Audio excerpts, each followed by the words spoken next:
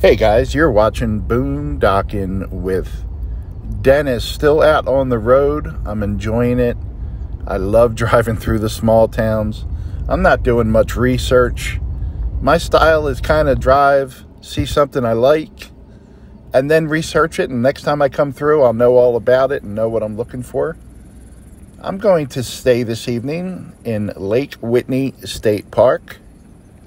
They got an old-fashioned ranger's office. The Wi-Fi here is non-existent.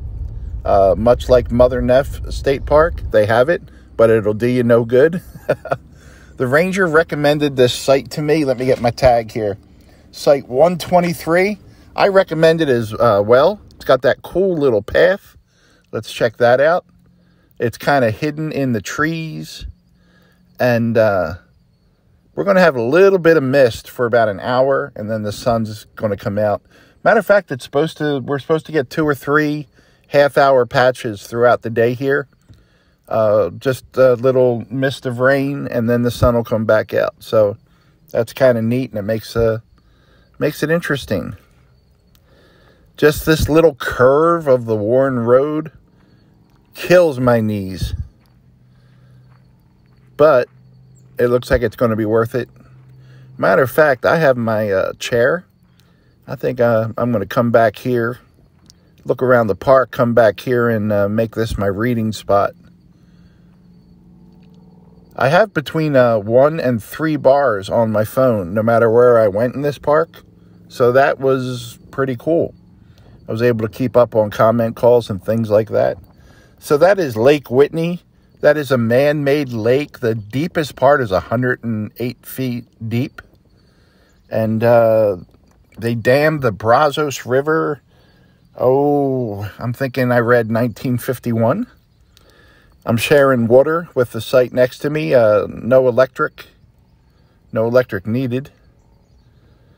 And the whole time I was at my site, I had 2 cars pass me. A truck and a trailer coming, and that was a casita, and a truck and a trailer going. So, very good day. Not a whole lot of traffic. I am the only one in this section, and then about 300 yards away, there is another area going on. That restroom, I haven't seen anyone use it but me. I thought these people were going to use it. Jim at the Dogman Chronicles, this one's for you. But they just park there, and there's a trailhead right behind it. And they took the dogs up the trailhead. There he is, gathering them up. He's worried about them being out in the road, so that's good. But there's virtually no traffic back here. I saw a lady in that casita that I mentioned earlier. Is that a bad sign when there's buzzards? I'm so glad these buzzards are at the table next to me and not waiting for me at mine. And yeah, that's our society now. We have to put up signs to tell people not to drive into the lake. That always cracks me up. But I whenever I see someone driving a casita, I just assume they watch Rusty 78609, right? They have to. Why else would you buy a casita? You can see it got pretty quick. I like this park. If you get a chance, check out my friend's channel, That Girl Travels.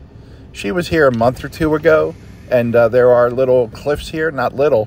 There are cliffs here you can dive off of and go down into the water. And when you're young, that's fun. So if you like seeing girls in bikinis jumping off cliffs, that's a good channel for you. But I've known her a long time, and yeah, Army veteran, kids, works, goes to school, good person. Isn't this pretty? I hear a lot of birds. I hear a lot of bugs.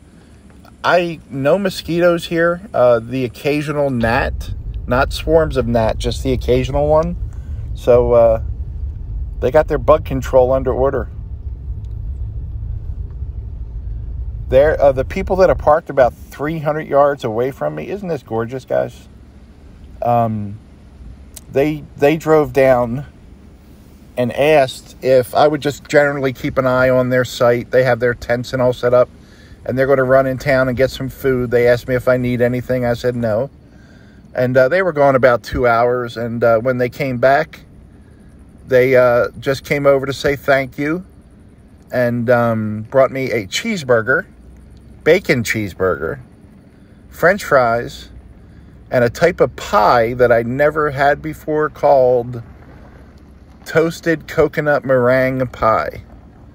And I don't know who these people are, but I absolutely love them. Apparently, just outside the gates here, there's a place, Bob's Cafe, and something in the title says Burgers and Pie Pantry. So check that out if you ever stay here at Lake Whitney State Park. You give me a good Texas state park and throw in some pie and a burger, I'm a happy camper. Not a whole lot of people here. I would say there's less than 20 people in this entire park.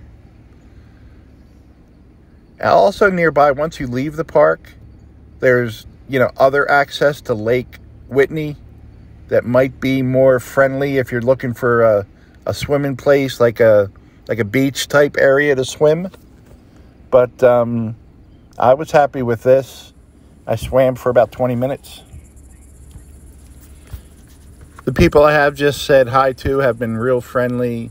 I reserved one site just without looking because I don't usually care where I stay. I'm just parking there for the night. The ranger recommended that site to me, 123. And I'm glad he did. It was very nice, quiet all night, relaxing. I got a boat ramp here. Sweet. Towash, named for the Hanoya Indian chief, one of the first hill country settlements. Gristmill and carting machine. Built 1850 by S.C. Dyer, established Towash as a trade center. By 1879 had 15 enterprises.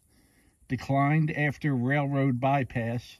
Ruins inundated by Lake Whitney. And this sign is from 1967. So all that history was lost when they built the dam, but I imagine that that's the case whenever they build a dam. I mean, we've all seen those videos where there's whole towns underwater. 108 feet deep here. That is just amazing. So that's a group haul. How many state parks have you seen with an airstrip? This is my first one. Ran into a gentleman with a horse. He told me the horse had been in 27 movies, but all just bit parts. Well, I think I found where everyone is hiding out at. I got a high. Thank you. I feel better. This is with the pull-through hookups, full hookups. And yeah, I guess you need them. Makes life a lot easier, the pull-throughs, but I kind of like being off on my own. I don't mind people around me, but just one right after another. Then you got to deal with, more people, more noise, but this is pretty laid back. It's a weekday, school's in session. So I'm hoping everyone is just chilled out. I don't see a whole lot of movement from people. But that's okay. Everyone's doing their whole thing. Guys, I am getting ready to crash for the night. I'm not going to brush my teeth so I can taste that burger as I go to sleep and have nice dreams.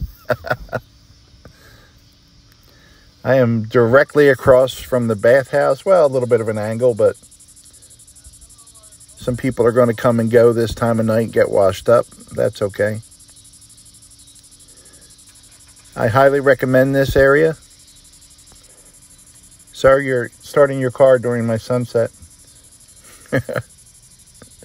Yeah, it's quiet here, no one around me, but I guess people will come here to use the restroom, so that's always a consideration, and I actually did consider it when he recommended it to me, but that's not a problem.